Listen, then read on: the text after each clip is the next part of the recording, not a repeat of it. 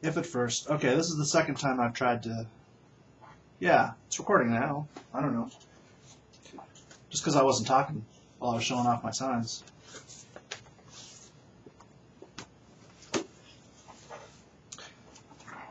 Should have put some more back there. Maybe I will tomorrow.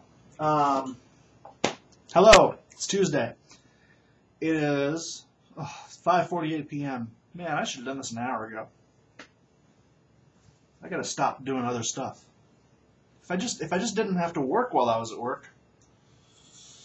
Alas. Current temperature, I am told, is 63 degrees. Sounds good to me. Yep, 63 and sunny. We had a little hail last night, but that's supposed to be it for the week as far as precipitation goes. So maybe, just maybe, time to mow the lawn. No, it's supposed to rain on Saturday, which is going to ruin all my plans to get yard work done. So next Monday is the first week of the year where the city of Minneapolis will pick up yard waste. And also the last month ever that they will allow yard waste in garbage bags. After April, it has to be green. It has to be compostable or paper or that kind of flimsy green stuff that's like Kleenex. I don't know. Just sounds to me like an expensive way of me not using garbage bags. And it'll at least make our mayor feel good because we're being so environmentally conscious. He loves doing stuff that well, I would never besmirch our wonderful mayor. He's a very handsome man, and who I once built a shrine to. But he loves it when other people have to spend their money. Boy. In that sense, I can't help but think he will seek higher office as a member of the DFL very soon. This is not exactly breaking news, but for those of you who don't live in Minneapolis, it's news to you. Just like everything else I say, right? So, big raw last night.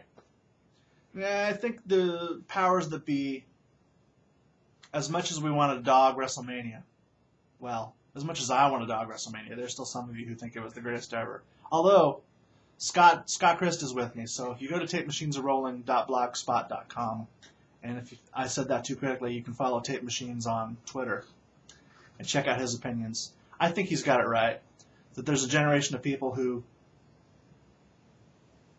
think they've got it good, but really don't know how good it can be. I think that's what he was trying to get across. I shouldn't try to claim his words. Well, I'm not. But he said some stuff I agreed with, or at least my interpretation.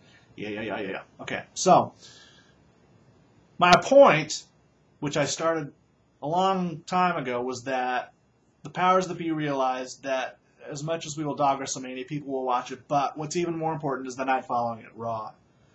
The audience is bigger, more of a chance to make an impression, get their hooks into the audience to leave them coming back for more, or at least wanting more.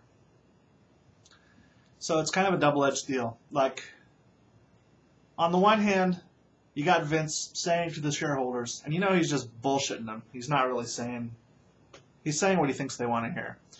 That, we'll use these nostalgia acts to bring people back to the product, but then we're going to hook them on the new folks. He says stuff like that on one hand, and on the other hand, he does the 18-second job for Daniel Bryan. And remember, everybody's really excited about how the crowd treated Daniel Bryan and how the crowd is going to make Daniel Bryan something. But it's almost as if everyone has forgotten that Daniel Bryan's opponent, Sheamus, is the quintessential handpicked by Triple H guy. So, do you really think Daniel Bryan is going to get as far along as the crowd is pushing him? I think you have an optimism that I do not have. And you can call me cynical or you can call me pessimistic, but it's not as if I'm describing a scenario we haven't seen before, where the internet darling or the Smarks choice for some reason doesn't get over when the guy handpicked by a McMahon or someone who married a McMahon finds themselves at the top of the card. Something for you to think about. But that's enough wrestling. I did enough wrestling yesterday, and those of you who are watching for things other than wrestling, actually, I don't know if there are any of those of you at all. You guys need to talk to me more so I know how I'm doing. I guess you're still watching, or maybe you're not. I haven't checked my numbers either, so remind me to do that later. Question from Chris. Speaking of weekend sporting events filled with nostalgia, how was Vanilla Ice? I completely forgot to talk about Vanilla Ice at the Timberwolves Celtics game on Friday. And let me tell you, he was awesome. He was awesome. He knows what the people want, and he delivers it straight into their veins. It helped that he was surrounded by all our local acts, so the local dance crew, the local pop and lock crew, and the Timberwolves dancers all had part of the show. But he came out at halftime. He did about a minute and a half of Play That Funky Music, White Boy. He did about 10 seconds of Ninja Rap, which was hilarious. But it was a call and response, and he did the call, and we did the response. And I should add, nobody got up and bought concessions during halftime because we all wanted to see Vanilla Ice. And we all loved Vanilla Ice. And we gave Vanilla Ice the reception that a artist of his stature and caliber deserved. Excuse me, I shouldn't have burped there. How inappropriate. And after the Ninja Rap, of course, it was Ice Ice Baby from then on out, which was, he did the whole song, so 4 or 5 minutes.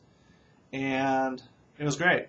And he had a DJ that looked like La Parka, and he had some kind of voodoo doll on his rig for some reason. I don't know. Nobody cared about any of that because nobody was looking at him. They were looking at Ice, they were looking at the dancing.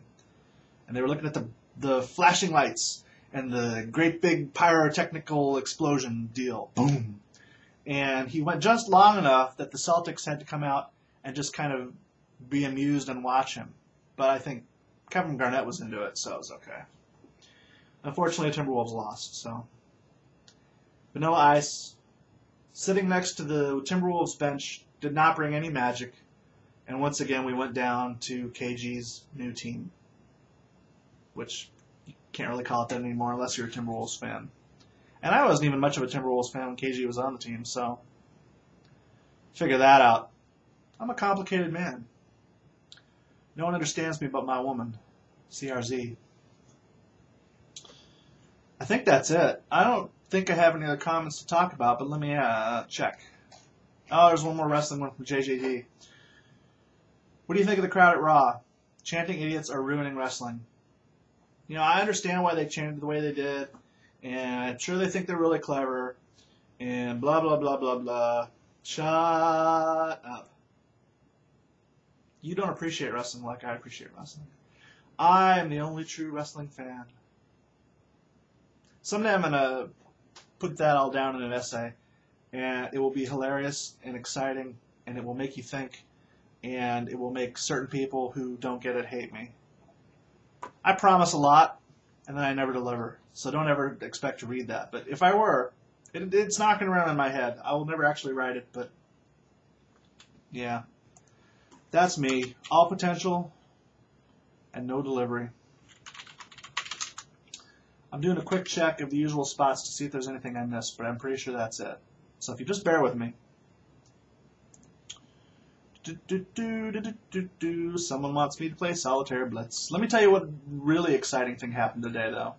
The really exciting thing that happened today was Instagram came out on the Android phone. So now, as I unplug my phone and it makes noise,